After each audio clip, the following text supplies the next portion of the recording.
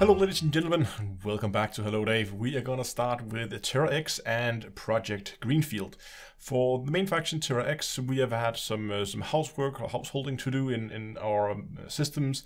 There's been a few places where things have got slipped a little bit out of where we wanted it, so we have had some work to be done there, moving some things back. But that's just, you know, the way it is when you have the number of systems that we have, that you constantly have to go back and there's a bit of maintenance upkeep in order to keep them in a good position where we want them. A lot of work has also happened in aUEC, where of course Project GreenField is going on, where we're working with the code to build hopefully a really nice farming heaven. There's been a number of conflicts in the system, and we are currently working towards maneuvering all the factions into the state we want them to be able to start this transfer of settlements. If you watched last week, you will know that I talked about how our plan is to transfer a lot of the other settlements over to a single faction and then just dumping that faction completely, and thereby locking the system, hopefully if it works, locking the system in a very stable anarchy state.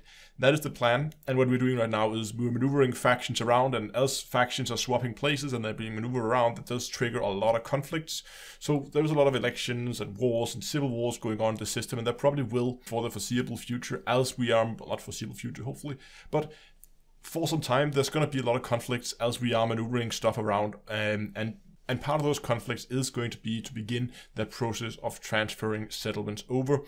And we need to be a little clever about it, because settlements can only be transferred during a war or civil war. They cannot be transferred during an election. So there might be situations where if you want to transfer them between two factions with the same government type that would then normally cause an election, we have to bounce the settlements off a third faction in such a way that we actually get them in through a war, so we can transfer them correctly. Moving over to the main news in Elite Dangerous last week, we got update 9, and with that we got the new SRV, the Scorpion. We got a bunch of new multi-limpet controllers added into the game, as well as settlement site missions. Now, I've already done a video on the new SRV. It seems okay, relatively well balanced, I think. The limpets I haven't had a chance to look at too much. I've seen some talk about it. They are not being able to be engineered. Again, I haven't been able to go in and check it yet. It's been a very busy weekend, so I haven't had a chance to play around with those, but more about that later. But it's going to be interesting to see. But of other things, there has also been a number of bugs introduced into the game with this update, as is now become tradition. One of them is pretty severe, I would say, is particularly nasty. It's causing lockups of the game, the outfitting area when you store modules, and sometimes the game just locks up, and I've even seen people that say they can't get in the game at all until this has been fixed. So it seems to be a pretty severe one, and I'm pretty sure Frontier is aware of it, and I think I read somewhere they were planning a patch here early next week, or this week actually, so it may already be out by the time this video goes live. But yeah, update 9 is out, bringing a lot of new stuff, mainly to Odyssey players, and a few bugs for people on Horizons. Last week, an early version of the fleet carrier interiors was also leaked. It turns out that with update 9, the fleet carrier interiors was actually added in the game.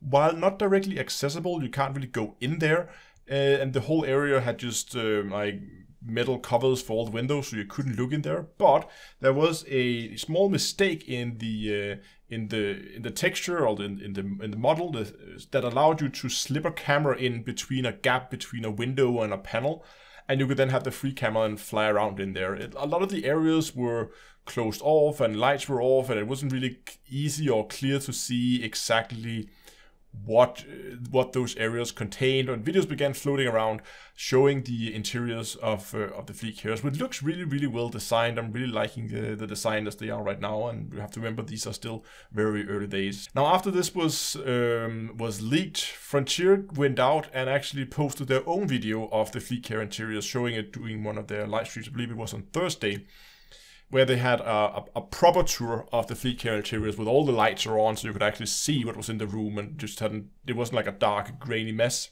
I must say, well done Frontier to handle it like that. That now that it was out anyway, that then instead of it just being a lot of like dark grainy shots of rooms without lights on, that they go out, they post a proper video showing it where they're at for now. And to be honest, wish they would do something like this a lot more. Feedback seems to be really positive, seems to be really well made, and it's this early stages when they're still developing it. This is now that feedback is the most valuable. Feedback you got after launch always means it's a lot more like labor intensive to fix, but the earlier in the process you get feedback, the better. So I really wish they would do more of these things. Say, hey, yeah, we're just going to show you what we got so far. Over in Star Citizen, we had a Q&A on the Misc Odyssey last week. Now, the main question I wanted to highlight here was regarding the refinery, because I think that's been one of the biggest questions on people's mind is how is this refinery going to work? And as I assumed in the video I did on this ship, the refinery is only going to be able to refine fuel. That means you can scoop fuel for hydrogen fuel, or you can refine quantinium into quantum fuel. You're not going to be able to take mined ore and then refine it into cargo and then put it into the ship storage. For that, you're still going to have to head to the rest stops that has refineries to get those kind of ores refined. While that is a bit of a shame, I would really like to see a mobile refinery that you could fly around and use to refine ore. I still think the Odyssey is going to be an amazing ship, and I'm looking forward to take a look at it when it's being released. CIG is also getting into the holidays season spirit, and they have made a like 12 days of Christmas, or I guess in their case it's their what do they call it? Luminali celebration. I guess they didn't want to call it Christmas, but yeah, basically for the next 12 days, or starting I think Saturday, and for the next 12 days, they're going to be handing out some in-game items or forum perks or whatever that you can go and claim for free. There's going to be a link in the description, of course. The first day we got an in-game like Christmas sweater you can go wear, like a cosmetic item.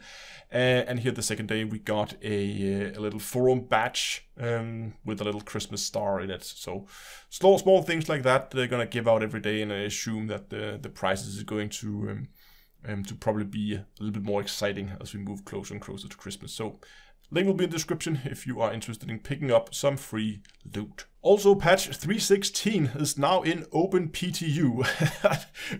We're barely done talking about all the stuff for 3.15. I only tested half of it, and we already have 3.16. I'm getting stressed by this. We have 3.16 ready on PTU, and it's now opened up for everybody. It was closed just for Wave 1 PTU for just a few days, and now it's open up. It's been a really rapid PTU cycle this time. I'm pretty sure they're trying to get 3.16 out before Christmas. And it was also a really short period between 15 and 16. But again, the stuff that we're going to get in 3.16 is also a little bit less than what we had in 15, I would say.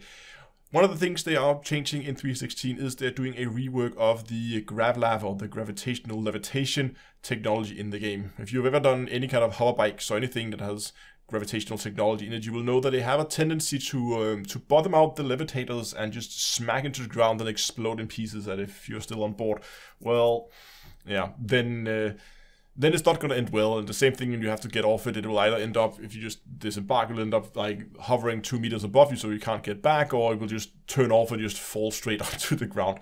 Neither is a super pleasant experience, but they're now reworking that system so that hopefully with 3.16, hover bikes is going to be a lot more stable and have a lot less tendency to just randomly crash into the ground and explode, and be those really fast get around vehicles as they are supposed to be.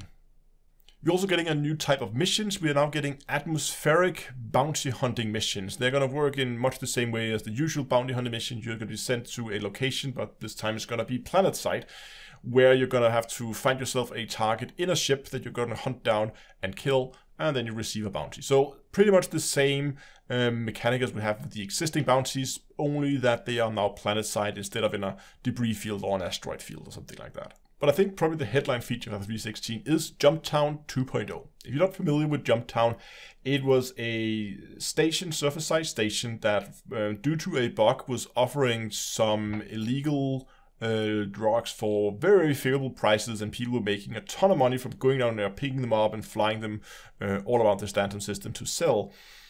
That caused a unintended player event where some players would simply just set up defensive perimeters around Jumptown, and they would charge entrance fees for transport ships coming in.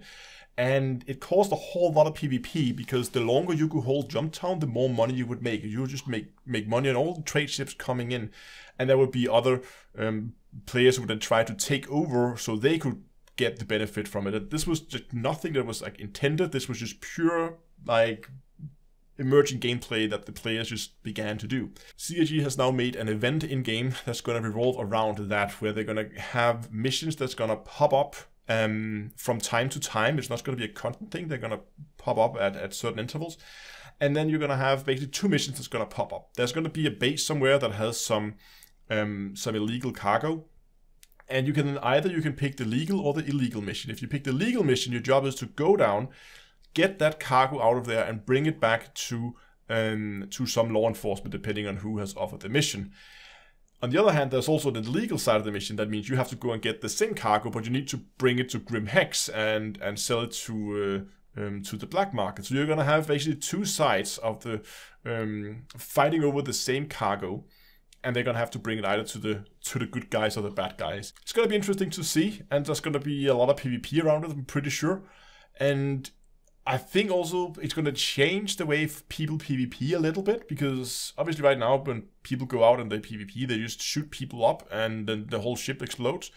But I think there's going to be a lot more now. If you want to actually steal the cargo, then you're going to have to find a way to disable people's ships, shoot their engines or whatever you can figure out to avoid the ships getting fully destroyed. I don't know how you would go about it, but we'll see how that evolves. It's going to be interesting to see when these new missions begin to come to the live server. Finally, I just quickly want to talk about the live stream tomorrow. As I said, there's a lot of things that I haven't checked out in update 9 for Elite Dangerous, so that's what we're going to go and do tomorrow. We can play a little bit with the SRV, but I actually mainly want to focus on the limpets. I want to theorycraft, want to look at them, look at the stats, compare them to the existing ones, figure out what is good, what is bad, what situations are you going to use them, what situations are you definitely not going to use them, or are they even worth considering at all. All that is something that I will be discussing during the live stream tomorrow, which of course, as always, will be live streamed here on YouTube as well as over on Twitch, and it will be at 8 o'clock in-game time. Hope we'll see you guys there. Thanks a lot for watching, and also next time, I will see you guys in space.